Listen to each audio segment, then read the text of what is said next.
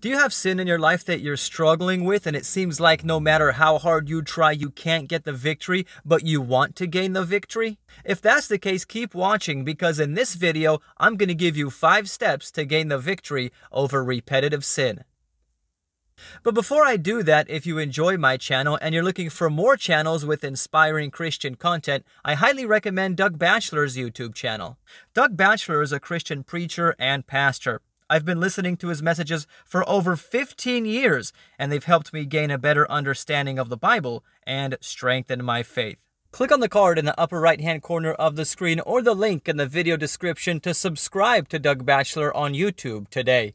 Now for the steps. Number 1. Have faith in the promises of God's Word. Many people fail to live a consistent Christian life because they lack faith or understanding in the promises of God's Word. A lack of faith is detrimental to the Christian life, and we can't expect Jesus to manifest His power in our life when we're living in doubt.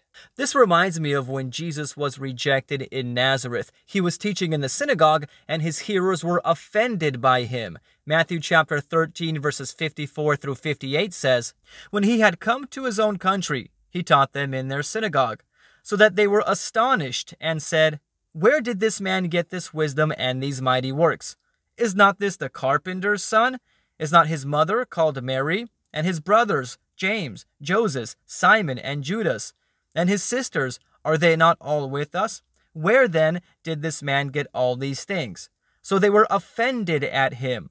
But Jesus said to them, 'A prophet is not without honor except in his own country and in his own house.'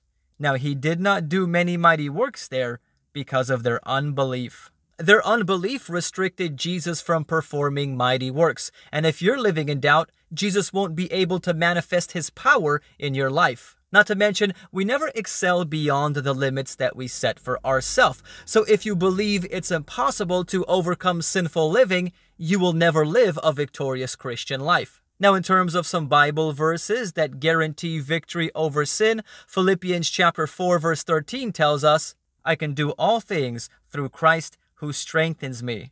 All things includes overcoming temptation and sin. 1 Corinthians chapter 10, verse 13 says, "No temptation has overtaken you except such as is common to man. But God is faithful, who will not allow you to be tempted beyond what you are able, but with the temptation will also make the way of escape, that you may be able to bear it." No temptation is too powerful for God. God is more powerful than the devil, and whatever the devil tempts you with, God is willing and able to help you overcome it. Number 2, pray. Jesus said in Matthew chapter 26, verse 41, "Watch and pray, lest you enter into temptation. The spirit indeed is willing, but the flesh is weak." Prayer increases spiritual strength. When we pray, we invite God into our lives and He aids us in our struggles. Also, prayer shifts our attention to God, so we are focused more on Him and His will. Number 3, resist temptation. James chapter 4, verse 7 tells us, "Therefore submit to God, resist the devil, and he will flee from you." Do you want to gain the victory over repetitive sin in your life? Resist the devil and his temptations. The problem we have sometimes, though, is resisting the devil on a continual basis. We give up too easily. Then we're overcome by temptation and sin and feel guilty. The solution is to stay focused on Jesus. This reminds me of when Jesus commanded Peter to walk on the sea. Matthew chapter 14, verses 28 through 31 says, "And Peter answered Him and said, 'Lord, if it is you, command me to come to you on the water.' So He said, 'Come.' And when Peter had come down out of the boat, he walked on the water to go to Jesus. But when he saw that the wind was boisterous, he was afraid, and beginning to sink, he cried out, saying, 'Lord, save me.' And immediately Jesus stretched out His hand and caught him, and said to him, 'O you of little faith, why did you doubt?'" Jesus enabled Peter to do something supernatural, walk on water. Jesus enables us to do something supernatural too, live victoriously over sin. When Peter became distracted by the storm around him, he took his focus off Jesus and began to sink. When we take our focus off Jesus and become distracted by the storms of life, we sink as well, and we are unable to fulfill the word of Jesus. But if we stay focused on Jesus, we can fulfill His word. Remember also that God will reward those who remain faithful to Him. James chapter 1 verse 12 says, "Blessed is the man who endures temptation, for when he has been approved, he will receive the crown of life, which the Lord has promised to those who love Him." And don't forget, there are consequences to our disobedience. If we allow ourselves to continue being overcome by temptation, there exists the possibility that we can end up lost. Jesus said in Matthew chapter 7, verses 21 through 23, "Not everyone who says to me, 'Lord, Lord,' shall enter the kingdom of heaven, but he who does the will of my Father in heaven. Many will say to me in that day, 'Lord, Lord, have we not prophesied in your name, cast out demons in your name, and done many wonders in your name?' And then I will declare to them, 'I never knew you. Depart from me, you who practice lawlessness.'" Practicing lawlessness means living a life of habitual law breaking. Those who live that way, even though they claim to be Christians, will not make it into heaven. Quick disclaimer though, I am not condemning everyone who has ever sinned. I understand there are times when Christians fall into temptation or struggle with sin. And whether you are overcome by the occasional temptation or are struggling with some kind of sin in your life right now, if you genuinely repent from your sins and confess them to God, He will forgive you. That's a Bible promise.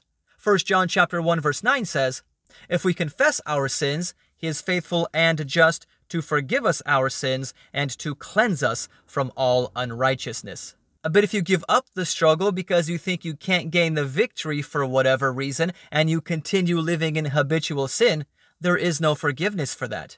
Hebrews chapter 10 verse 26 makes this clear, stating, "For if we sin willfully after we have received the knowledge of the truth, there no longer remains a sacrifice for sins." Number 4, avoid temptation. Do you want to gain the victory over repetitive sin in your life? Avoid tempting situations. For example, if you have a problem with smoking, avoid people who smoke. Just don't hang around with them. By decreasing your exposure to temptation, that will decrease your chances to sin. If you have an uncontrollable appetite when it comes to eating donuts, walk down a different street so you don't pass the bakery and you're tempted to buy donuts. Do you have a problem with looking at websites that you know you're not supposed to be looking at? Install a program on your computer which blocks those websites, or use your computer in a room which is inhabited often, like your living room, to decrease your chances of visiting those websites.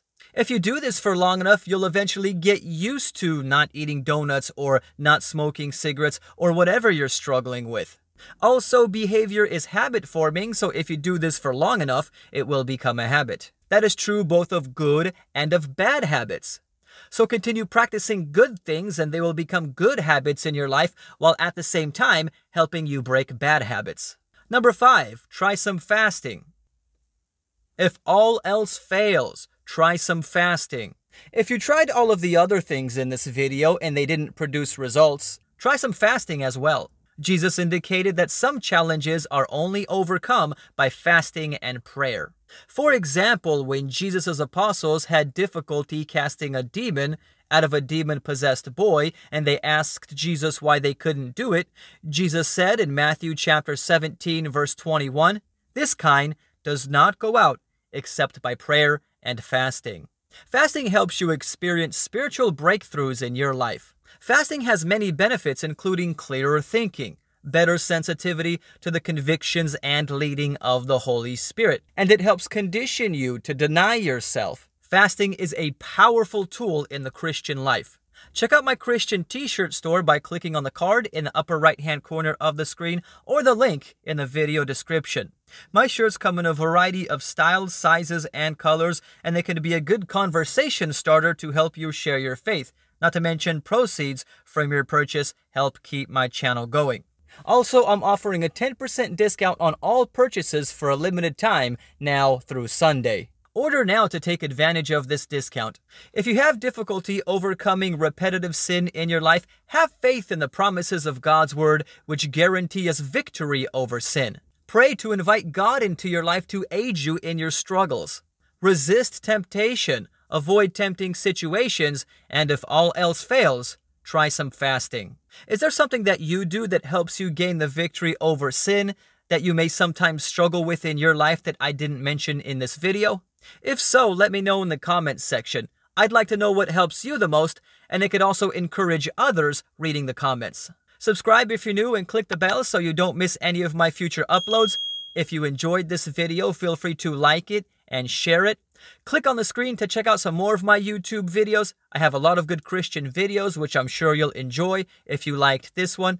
Thank you for watching, and God bless you.